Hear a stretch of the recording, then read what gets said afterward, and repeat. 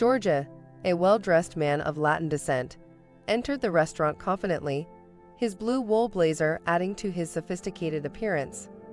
Though he stood out among the patrons, he was there for an important meeting and knew the restaurant's reputation. As Georgie approached a terrace table, the maitre d' Austin intercepted him with a condescending tone, claiming the table was reserved. George pointed out the lack of a reservation sign, but Austin smugly returned with a reserved plaque, insisting the table was taken and offering another spot. Remaining calm, George mentioned that his associate likely reserved the table due to the meeting's significance, but he agreed to be seated elsewhere. As he moved aside, Austin eagerly escorted a newly arrived couple to a prime table, ignoring George. Austin then led Georgie to a small, inconvenient table near the kitchen entrance. The table was hastily set by servers, and George was soon jostled by a passing server who didn't apologize. Austin, assuming George was involved in illegal activities based on his appearance, quietly instructed Roger, the head waiter, to remove him. Though hesitant, Roger complied, approaching George with forced politeness and subtle mockery. As George's patience waned, he demanded to meet with the owner. Austin offered insincere apologies, but George refused to leave, hinting at repercussions once the owner learned of their behavior. Despite the other diners' awareness, no one intervened, and George stood his ground against the blatant discrimination. Feigning politeness, Austin suggested moving George to a VIP dining room for a better experience. George agreed on the condition of being served by a different waiter. Austin assured him of this and led him to a luxurious room. However, when Roger returned to take his order, George's frustration boiled over. "I asked for a different waiter," he exclaimed. Roger, unfazed, replied, "I'm the only one available. The others are just trainees." George, trying to remain calm, ordered lobster bis and filet mignon, only to be told they were out of both. Growing more irritated, he settled on salmon. Roger hesitated but eventually agreed, exiting the room to find Austin waiting. Without speaking, Austin locked the VIP room door and handed the key to Roger, indicating that they needed a new plan to get rid of George quietly. Inside the VIP room, George initially enjoyed the privacy, but as time passed and his wine glass emptied, his patience wore thin. He approached the door, only to find it locked. "Hey, what's going on?" he shouted, banging on the door. "Open this immediately." When there was no response, George became more agitated. Just as he was about to force the door open, it swung open, revealing Roger and two uniformed police officers who eyed George suspiciously. Roger spoke first, addressing the officers. "This man has been causing a lot of trouble. We had no choice but to call you." George, taken aback, quickly responded, "Officers, I'm glad you're here. These men locked me in this room against my will and have treated me horribly. I'm ready to press charges." "Hold on," one officer interrupted. "We're here because of a complaint against you for non-payment and causing a disturbance. What do you have to say?" George, incredulous, protested, "Non-payment? I haven't even received my food yet. These men locked me in here." Roger, unfazed, presented the officers with a bill. "As you can see, he's racked up a considerable bill and refuses to pay." "That's not my bill," George exclaimed. "I've only had some wine, part of which was spilled on me.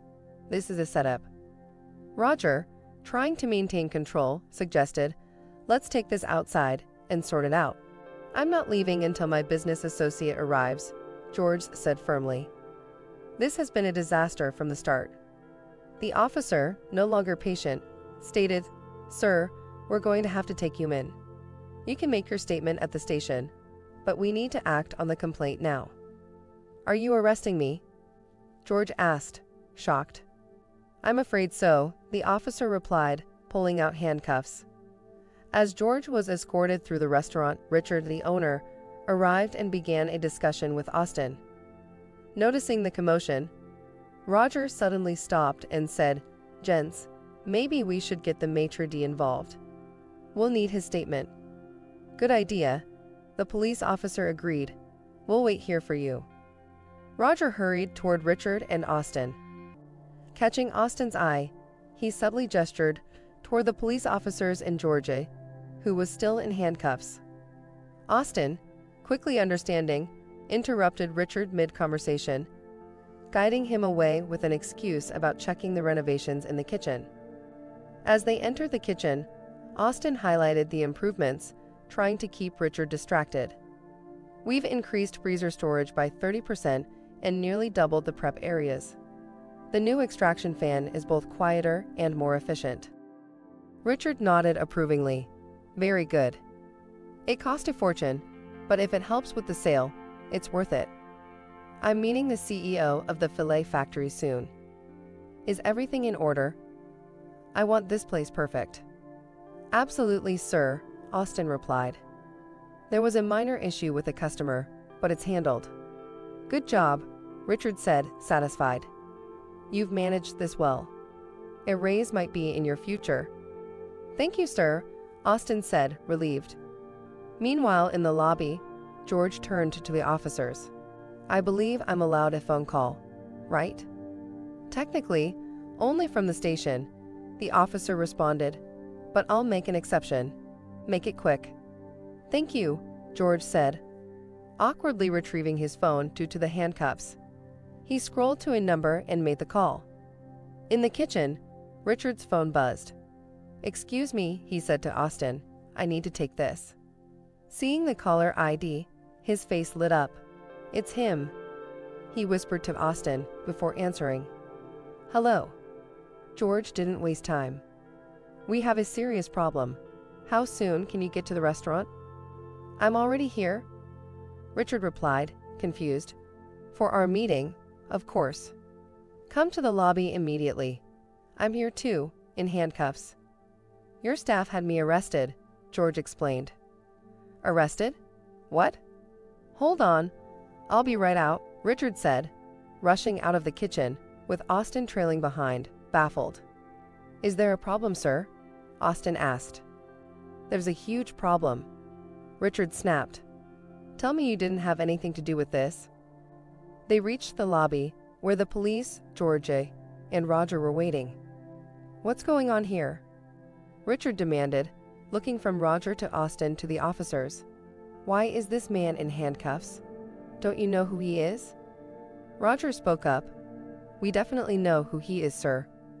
We stopped him before he could cause trouble. We know you don't want his type here." "His type? What are you talking about?" Richard asked, growing angrier. "Drug dealers, pimps, illegal immigrants," Roger stammered, realizing he'd made a grave mistake. "Drug dealers? Illegal immigrants? Are you out of your mind?" Richard roared. "This man is the CEO of the filet factory, here to discuss acquiring this restaurant." Richard turned to Austin. "Did you know about this? Were you involved?" Austin stuttered. I thought." "Enough." Richard cut him off, turning to the police. "Officers, I'm so sorry for this misunderstanding. Please release him immediately." The officer in charge, visibly irritated, stepped forward and unlocked George's handcuffs. "I don't know what kind of circus you're running here, but don't waste our time again," he warned. Richard, trying to smooth things over, said, "Please, join us for a complimentary meal. Bring your wives, it would be our pleasure." "We'll think about it," the officer muttered as they left. Turning to George, Richard said, "George, I can't apologize enough for what you've been through. What do you have to say for yourself?" he asked Austin. Austin looked devastated. "I made a huge mistake," he admitted. George, fixing him with a stare, asked, "If you'd known who I was, that I was wealthy and powerful, would you have treated me this way?" Austin couldn't meet his gaze. "No, sir," Roger confessed. "So you judged me by my skin color?" George pressed. Neither man responded, too ashamed to speak. George turned to Richard. "Their behavior was disgraceful. If I buy this restaurant, they'll be reassigned. Please, don't fire us." Roger pleaded. while Austin stood in silent agony. "You're both fired," Richard declared. "Collect your things and leave." "Wait," George interjected. "If I purchase this restaurant, they'll stay, starting as dishwashers. Take the day to reflect. Tomorrow you'll begin in a kitchen. Once management is satisfied with your rehabilitation, you'll move to cleaning." "Cleaning?" Austin echoed, shocked. "Yes," Richard agreed, "starting with the restrooms. If you quit," George added, "I'll ensure you never work in this town again. Believe me, I have the power to make that happen." Richard instructed Austin and Roger to report to his office, then turned back to Georgia. As they walked away, Richard asked Austin to have Chef Patrick prepare something special for the occasion. With their heads hung low, Austin and Roger left while George and Richard proceeded with their meeting, enjoying a fine meal and parting on positive terms. While checking on the restaurant later, Richard overheard a woman whispering about the incident. "Did you see that man in handcuffs?" she asked.